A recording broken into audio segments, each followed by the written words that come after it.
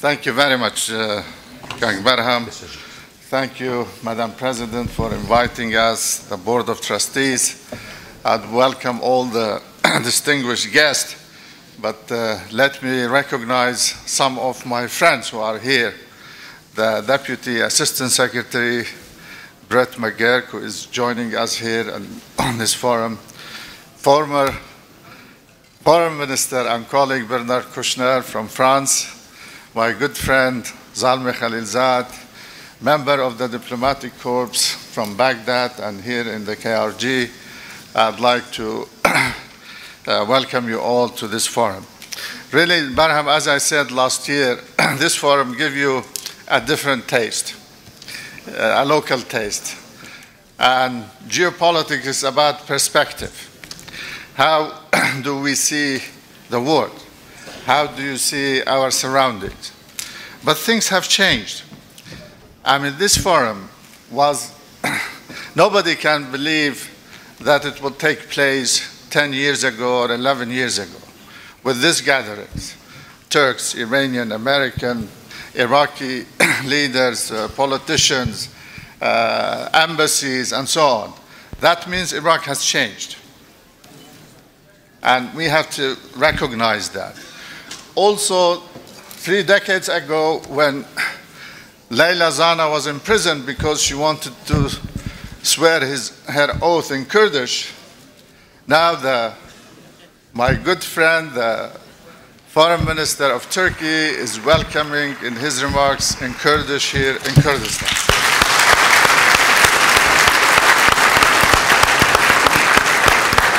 So this is a big, big change. Here also we have politicians, senior Iraqi politicians, both from Shia, from Sunnis, from other communities, also can talk, can speak about their problems, their challenges in the future. And this forum, really, because it is based in the KRG, should have an added task to question, to raise serious questions about KRG administrations, development, issues that matters, not just to make it a talking forum or shops. Really, these forums are important because they raise serious questions. Now, the theme of this session is about navigation, navigating through the difficult waters. And unfortunately, in Iraq, we have a problem. We have a lack of navigating skills. And seriously, we have problem in navigation in Shatt al-Arab. We have problem of navigations in Khor Abdullah with Kuwait and the North Gulf region. And it's a serious pressing problems, not to mention the political navigation. So we have serious challenges, but really, I think, as the Prime Minister said in his opening remark, that dialogue can resolve many of the problems between the KRG and Baghdad, and I can reassure everybody that there is a willingness to do that. There is a serious willingness to resolve all outstanding issues. It may not be to the satisfaction of both sides, no, but there is determined, a serious, because nobody is going to win in this. Everybody here is a loser. The new Iraq was built on consensus, was built on federalism, was built on democratization, was built on pluralism. And nobody knows this issue more than Zalmay Khalilzad, who follow these issues. Now, this Iraqi consensus is threatened, is really under a serious threat for the fall of this consensus, unless Iraqi leaders get together and really try to manage this problem. Especially, we are going through a very, very important, critical time. Less than 2 months, we will have a general election. And this election is the most important of elections of all the previous one. And people have matured with every election. we have seen really people have made advances forward. May not be up to the expectations of all the people, but really we have seen a steady progress with the improving the political performance, economic life, development plans, and so on. So that's why it is important really to have our focus and to share the burden also. Everybody has to share the burdens in order to make this country really a successful country, a prosperous country in this part of the world. As for Iraq, really, Iraq has always, after 2003, has sought to be reintegrated into the region first, into the world, in the Arab world, and to normalize relations with its neighbors.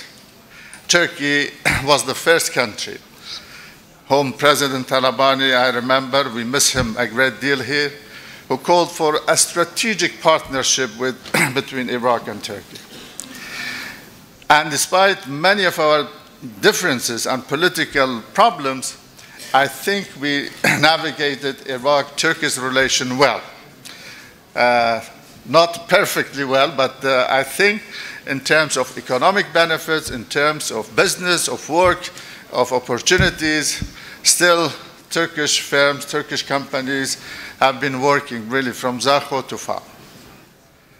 And they have never been affected by the political differences, by the difficulties that we faced in our diplomatic political engagement. With Iran, again, I think after centuries of hostility, conflict, this time we went to Tehran and offered really a new treaty of peace, of a long-term peace treaty, let's say, to overcome all the previous difficulties and the agonies of the 8 years of wars and hostility and so on. With Kuwait, again, we have normalized relations with the Arab world, with the international community too. But we have a problem here, again, about geopolitics. I think we need to have a better understanding of our position. Where are we going? What are the determinants for this? Geography is one of the constant factors. It may change by time, by technology, by scientific revolutions and so on, but really the underrunning currents is there. And nations have struggled over territory, over power, but we are not seeing the end of history or the end of Cold War. We have now a growing crisis in the Ukraine, in the Crimean crisis. Really, you don't know where this is going to lead you. And it's not very far from our region. It's not very far from our regions, but really this could set some new trends in international politics. Things are not constant. Things are moving and changing. The other major threat, actually, my country, it's time to speak about some national politics, not local or international, is the threat of terrorism. This is a very, very serious existential threat to the new Iraq. And all those extremist forces, sectarian forces, radical forces, are bent on bringing down this experiment in building democracy, in federalism, and pluralism. And there are forces who want this to fail. We have withstood the pressure over the last 10 years at the cost of so many thousands of sacrifices, but we are not out of the danger.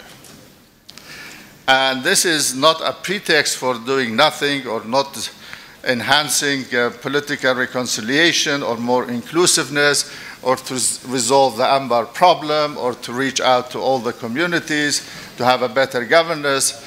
But terrorism is a serious threat. And the spillover from Syrian crisis is going to affect not only the streets of Baghdad or the belt around Baghdad, but in Kurdistan itself, it could strike again and again and again. Because again, this experiment here is not welcomed by those forces.